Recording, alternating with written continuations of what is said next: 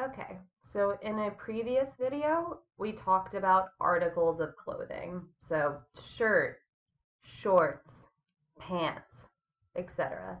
That's a different video that you can watch. In this video, we will talk about patterns and materials. So this is how we can describe clothing better. So we're going to start with patterns. A pattern is just the design of the fabric. So let's get into this. The first pattern is argyle. Argyle. And then see this purple here? That's an argyle pattern. And this boy here is wearing an argyle sweater vest. Argyle is very common with sweaters and sweater vests. Argyle. And argyle can be any color or any combination of colors. It's just about the shape. So do you see how there are diamonds? That's the argyle pattern. Up next is polka dot. Polka dot.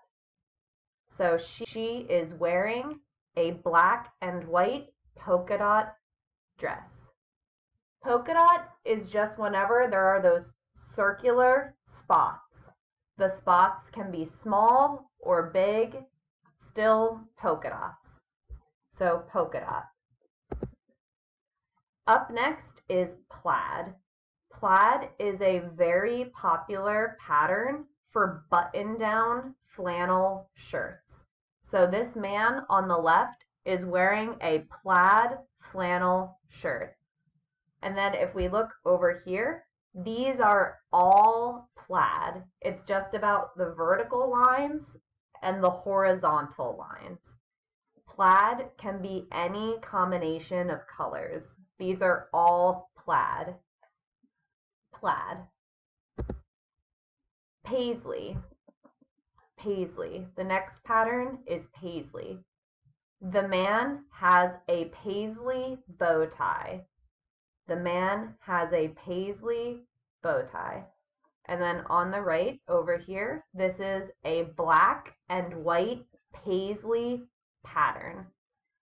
So what do we see that's similar between the two? Paisley pattern just means it has this little thing here. It kind of looks like a comma almost. Do we see this shape? That shape is there. This shape is here. So that's what paisley is. Up next is checkered. Checkered.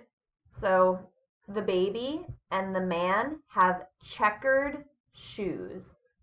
Checkered shoes. So checkered is just where there are the different squares. Usually checkered is black and white. Most of the time checkered is black and white. Checkered also used to be very common for floors. Back in the 1950s, we had black and white checkered floors. But checkered, black and white squares, like this over here. Alright, next pattern is striped. Striped. Striped is just when you have lines of different colors. So we have blue and white stripes over here. We could also have dark blue and light blue stripes. They're just lines of different colors. Regarding stripes, there are two different kinds. If we look at the woman over here, what type of stripes are her pants? Her pants are vertical stripes.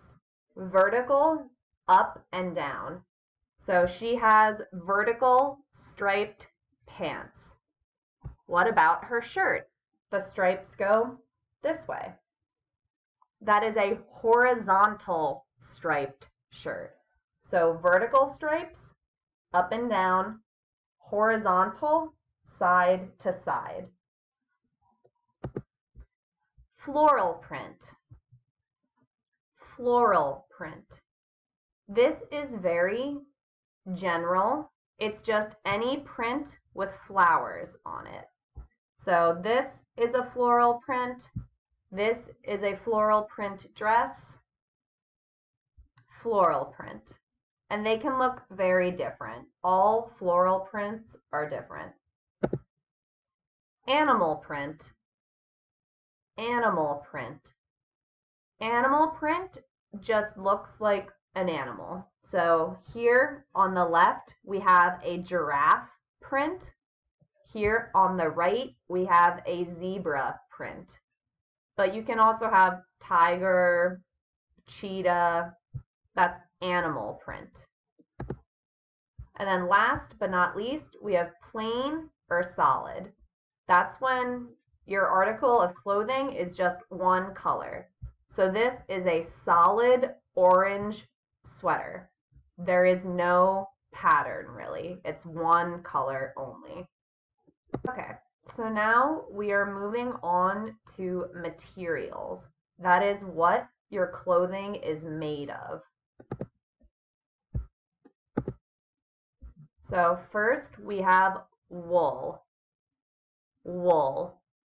Wool is the hair, the fur of sheep. So you shave the sheep and you make wool. Wool is very common for sweaters because wool is warm. Wool is natural. It's a natural fiber. Wool. So this is a gray wool sweater. Next, we have cotton. Cotton is also natural. It comes from this plant. So this is a cotton shirt. Cotton shirt. Cotton is good for when it is hot out because it helps you stay cool. Cotton. Next, we have silk. Silk. Silk is a more expensive material. Silk comes from silkworms, so it is also natural. It is created by insects. Silk is very shiny and smooth. In the past, silk was very expensive, so only the very wealthy had silk. So this picture here is of a wealthy woman wearing a blue silk dress. Silk is still fancy today, but it is not as expensive as it was in the past. Silk. Silk is also good for regulating body temperature. It can breathe. You feel comfortable. It's not too hot. Silk. Next, we have leather. Leather. Leather is the skin of animals, usually cows or pigs, I believe. Leather is made by tanning the animal skin. If we look at this bottom right-hand corner, all of these people are tanning leather. Tanning leather is when you put the leather in chemicals to help make it last, to change the color, so it can be made into a bag, a jacket, etc. So this right here is a brown leather briefcase. Leather. Leather is very common for purses, briefcases, and jackets, leather jackets. Also shoes. A lot of shoes are leather. Next, we have lace. Lace. So this is a white lace dress. Usually, lace is more for decoration. So it goes on the edge of dresses or sleeves. A lot of people have lace on their wedding dress. Lace usually is not the only material used because you can see through it. So this white lace dress, you need to wear something under it. So lace is usually just additional. You rarely have a whole dress made of lace like this. Lace. Next, we have velvet. Velvet. Velvet feels soft when you touch it, almost like there are little hairs, and it is a little bit shiny. So we have red velvet over here, and then this woman is wearing a green velvet dress. Velvet. Next, we have satin. Satin. Satin is not natural. I believe satin was made to look like silk, but it is not natural. The front of satin is shiny, but the back is not. So here is gray satin, and she is wearing a satin dress. Satin. Next, we have felt. Felt. Felt is made of little hairs that are stuffed together. Not hairs, but fibers. You rarely have clothing made of felt. Felt is more used for crafts. So this is a felt panda puppet. So it's made of felt, this panda puppet. Felt. Next, we have denim. Denim. Denim can come in many shades of blue. Sometimes denim is white, sometimes black, usually different shades of blue. The most common item made of denim are blue jeans, but you can also have denim jackets and other things. Denim. Next, we have fur. Fur. Fur is the hair of an animal. Furs come in many different kinds. So you can have fox fur. You can have beaver fur. You say the name of the animal first and then fur. A lot of people do not like wearing fur. That's why a lot of the fur today is fake. That's called faux. So if someone says this jacket is faux fur, that means it is not real fur. It is plastic. So it did not come from an animal. Yeah. Real fur is not popular anymore, and sometimes people will be upset if you wear real fur. Okay, moving on. The next material we will learn about is suede. Suede also comes from animal skin, just like leather, but if you look at the picture, it's soft. Leather has a smooth finish. Suede is soft. It does not have a smooth finish.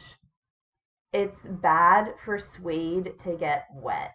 Suede does not like water, but suede is another material that is common for jackets, clothing, etc. All right, next material is linen. Linen is a natural material that comes from a plant. It comes from this flower and the seeds. Linen is very breathable. It's like cotton. It's natural. The airflow is good. So linen is common for clothing, also tablecloths. There are a lot of things you can make out of linen. Next, we have cashmere. Cashmere. Cashmere is typically used for socks, like in the picture on the right, or sweaters, other winter articles of clothing. Cashmere is from the hair of an animal. This is a cashmere goat. Cashmere is very soft very warm, and it is also expensive. Cashmere is an expensive fabric. Next, we have corduroy. I don't know if corduroy is synthetic or natural. I would guess synthetic.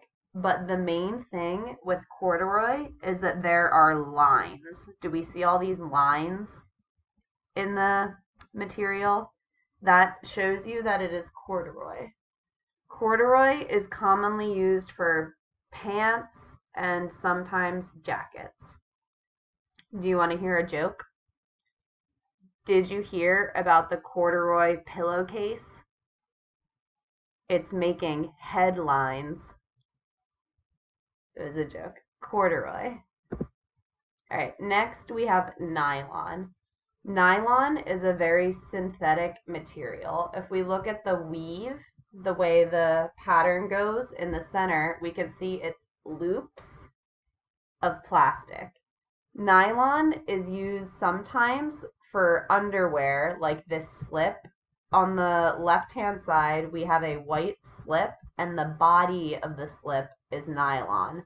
There's lace at the edge, but the white fabric is nylon. Nylon is typically used for athletic clothing. It's a synthetic material. Athletes' jerseys are typically made of nylon. It's a very synthetic material.